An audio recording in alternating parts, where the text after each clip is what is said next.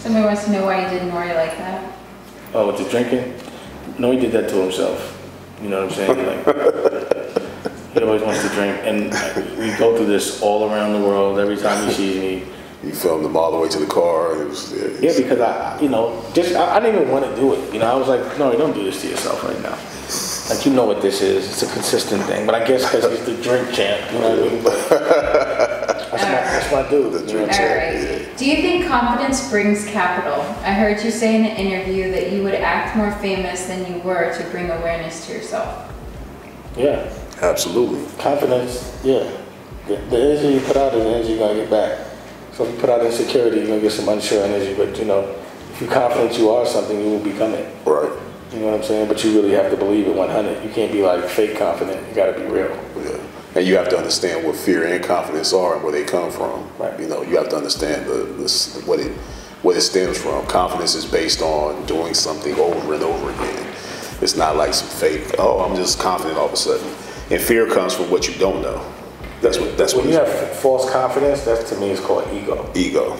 But when you're confident based on action, Right. factual shit. Yeah. Like for someone to say, yo, you good at calling out hits or music, I could confidently say yeah just because of the things I've done. Yeah. You know what I'm saying? Where someone that may have never called out a hit or sold a record or anything might be like, I could call a hit out.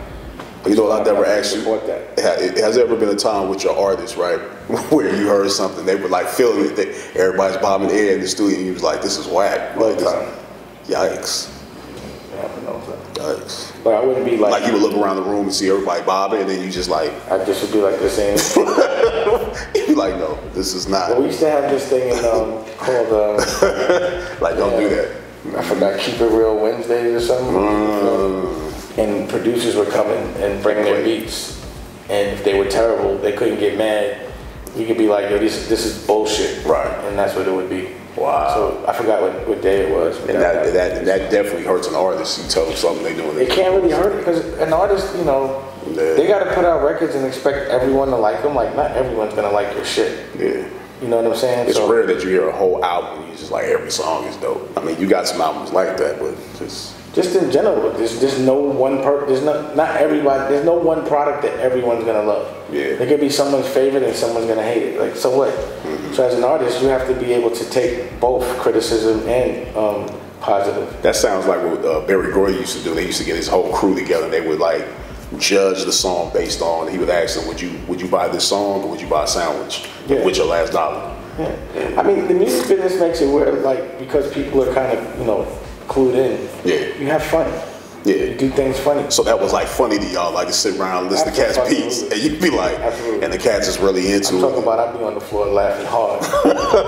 Samples that just not I'm talking clicking. about crying, like, samples are not clicking. Because they come in mad confident, like this shit garbage, and then you know, the face. They come in looking like, yeah, I got that. That fire. was the rule. Like the rule was you cannot get mad. You know what I'm saying? Right. You know. And so it was just like one of those things. You had to be honest with them. Like it's just be honest. So what is the secret to balling?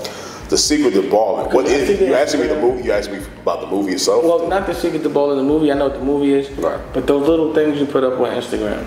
Well, what I'm putting up on Instagram, where I'm talking about just really how to achieve your dreams and achieve your goals. Yeah. You know, and it's all based around. There's some spiritual things that people don't understand that is the most important thing in achieving. That's why I said you being a father, your mission and like your spiritual mission is to be a great father and a great man to your lady, just a family man. And so what happens is, because that is your goal, to always remain in your children's lives and be a great father, that's why everything begins to happen for you, because it's cause and effect. Everything is based on cause and effect. That's what those Instagrams are? Yeah, because the natural law of cause and effect, no one escapes. So it's about like self-improvement? Absolutely. Basically. And I only teach natural law. Nobody can debate natural law. Natural law. You can't debate it. There's no escape from cause and effect. The logic in the math. Every effect has a cause, every cause has its effect. The law of vibration, emotions, and everything. So, you know, so basically it's, you know, I talk about those things that matter the most. Because without understanding those principles, that's one of the reasons why people have bad relationships with people, because they break the law. there's a law, there's a spiritual law for everything. And the transgression of natural law is when, if I come in your house and steal from you, that's breaking the law. If I murder you, that's breaking the law. I took your life. So all forms of, they're all forms of theft when you break the law.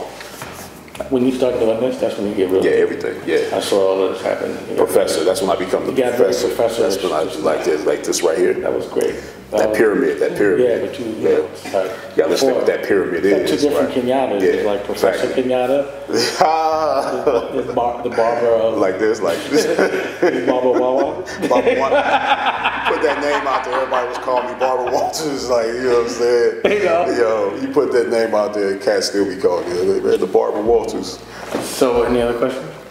Who does Dane want to connect with or work with before leaving this world? Nice. That's a good question. Elon Musk. I wouldn't want my own, Yeah. working with him some way, shape, or form. Seems like an interesting guy. He's always I think he knows somebody from another planet. He's got some secrets, but what he's doing is very interesting. Yeah. I think he's doing the most interesting stuff on the planet right now. What music is inspiring you right now? What have you heard that's really inspiring? I'm listening to Timothy Bloom right now. I like that a lot. A lot of what I'm listening to is like Tallulah's playlist, so I'm listening to a lot of top, like her, Tallulah's 8, whatever she's listening to, I'm listening to. And there was a couple of, I'm listening, I like the girl Bishop. I think she's dope. Bishop? Bishop, yeah. Bishop Lamont. Well, no, Bishop Lamont's a rapper. What was Briggs. Bishop Briggs is a singer. Yeah, Bishop is a girl. What do you feel in hip hop right now? I'm 45 now, about to be 46 years old. You said you like the Tribe album. Yeah, but that was like rock and roll. You know what I mean? I don't get like hip hop first. I get like with my daughter or my son. Like I like the stuff my son is doing because my son. But unless I know you, I like Smoke Dizz's records, him and the P Rock Project. Smoke Rock, Smoke Rock. And that's all live instrumentation. I like that. I like everyone I hear that I know. I hear Cameron stuff. I like it. I like Murder Mook stuff. But again, I know them, so Davies, he's starting to kill it. But again, I remember meeting him at the gallery and stuff. I think Harlem is definitely. First thing that comes to your mind when I say who's the best rapper you ever heard that made you like, oh my God. It's like boom. Jay Electronica. Jay Electronica. I think Jay Electronica was pacing to be the heavyweight rap champion of the world. Yeah. Definitely lyrically, I thought he could do it. You know what I'm saying? I believed him. He was supposed to do an album. We spent some time. Man, I got records with Jay Electronica. And he's intelligent and he stands behind his point of view. He's to me, he's a real artist. He's not doing it for the money or for the fame at all. Yeah, we can see that. Yeah. But his records he could rap. Yeah. And he's a funny dude, very clever guy. Any more questions? Somebody wants to know, would you consider, or what are your thoughts on business, sports management? Business? I don't know. I'm not trying to really do too much, but I got to be in the dude's locker room. And, you know what I'm saying? Like managing dudes, maybe some girl tennis players or something. I'm just not inspired to make money off other people anymore. I would like to buy a team, and have fun doing that. But as far as managing people, that's just making money off other people is too draining. Yeah. That's just nothing I want to do. And like if they do something that hurt themselves, you gotta really be mad because you lose money. Like it's just too much responsibility to put on somebody else for my existence. So I don't know. I find that like sports, I like being a fan a little better. You know what I mean? Like I'll do it just to do it. Like when I was promoting fighters. Yeah. But it made me start to hate the sport because the business was so You saw the inside. I just didn't agree with the way the business was run. So it was just making me bitter. The fabric it didn't agree with you. And I love boxing. Same thing with music. Once the business started to become, made me hate the art, I don't want to really do it anymore. You know what I'm saying? Or I'll do it where I love it and only the way I love it. I'm only doing it on my terms. And I'm going to fight hard to make sure that it happens. Might not mean it's as big, pause, but at least it's exactly what I want it to be. When you had Future Sound, what was your job with Future Sound? And I was the manager. Get them a deal, get their album made, make sure they got promoted, make sure they were on tour, you know, make sure they had money and everything. It was like being their dad. Being a manager is like being a dad. I bought that single back when I was in North Carolina. It was crazy. What's a bro to do? That beat was hard. Yeah. Who did that beat? Ski? The Future Sound. Oh, okay. Future Sound was dope. Yeah. You know, if we would have got it together and they would have stayed, I think the Future Sound could have been impactful like Tribe. Yeah. They were interesting and their perspective on things was dope. See, like that might be like something I might write about. Yeah. No one really knows about Future Sound. Yeah, like flavor. The original, like what you were really doing at that time. Yeah. Because I know what's the name was telling me when I was talking to Steve Rifkin, he was telling me when he first met you, that was an interesting story. Like, see, that's movie worthy to me. Like you walking in someone's office and he's like, man, this dude Dane walked in my office confident, cocky, and he was like, yeah, I need a deal. Like, you know what I'm saying? You telling them you're making demands on what you need. And now that I'm 45 or 46, going on 46, it would really be interesting to see somebody doing what I was doing at that age. Because I definitely was really young with that perspective. And for me, I thought it was normal. You know? I mean, I knew I was abnormal, but I didn't know how crazy it was to be so young and so clued in on business. Right. But I would definitely love to see another Dame Dash. You know what I'm saying? Like another 21-year-old, like 22-year-old like that. To move like that. Yeah. And, you know, I would love to see that. Nice. Any question? You got one more? It would change. If there was another Dame Dash, the world would be different. What would you suggest when your spouse is more content with working and you're more of an entrepreneur? Then you get the business and let her work for you. Yeah. You know, create the business and let her be your employee. Makes a lot of sense. Build it up, keep doing what you're doing, you know. Build the business, you're the entrepreneur, let hire her.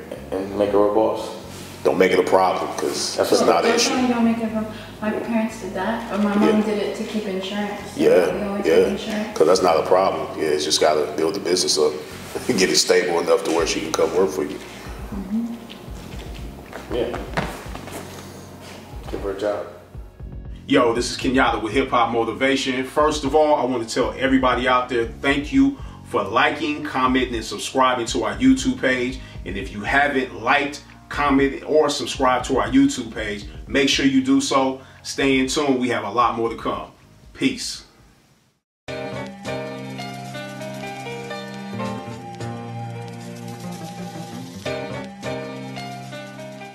When you writing a book, Dave? I'm writing. I also have a book. You know, I have a book called Culture Vultures. Yeah, what's it called? It's called Culture Vultures. I did. Have you ever looked at the hip hop motivations that I do? Yeah, absolutely.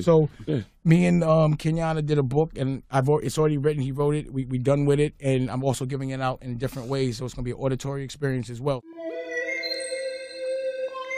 It's a series. The Fashion Game. Culture Vultures, the book. In business, Dame is a guy that's worn many hats.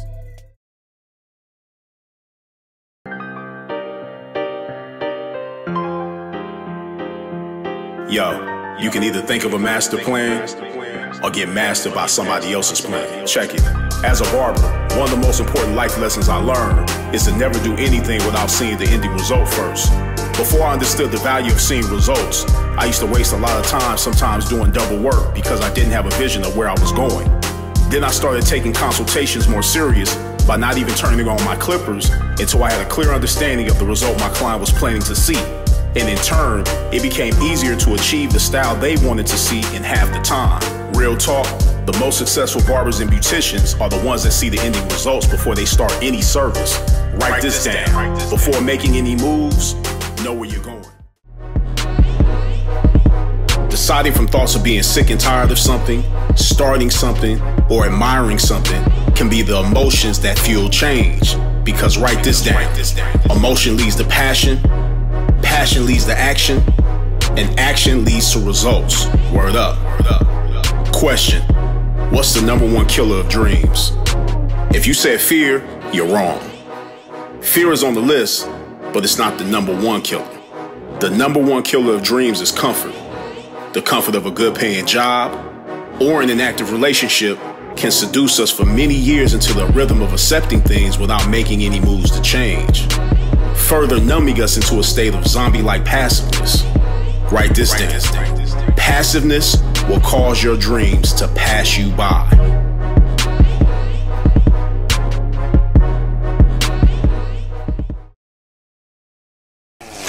Dash thing. Nah, I don't want to chill out, bruh. You know what I want to do? Believe in yourself. Build your own personal wealth. Then that becomes personal health. I think I'm rhyming. How about that? Everything go down here. Just gotta, know what I mean, be a little smart.